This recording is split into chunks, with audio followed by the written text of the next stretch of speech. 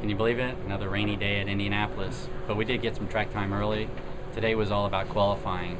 Took the Win the World LR out, did some qualifying runs, tried to get outside of traffic as much as we could and to get clean runs, and we did. Still need to find a little bit more speed, so we're going to make some changes to the car. Fortunately, all the changes that we made, we went back out, and that's when the rain came. So again, maybe tomorrow will be a sunny day or a better day, but Friday leading in, Fast Friday going into qualifying day is going to be an important day. Hopefully we do get some track time, but today just another half washout.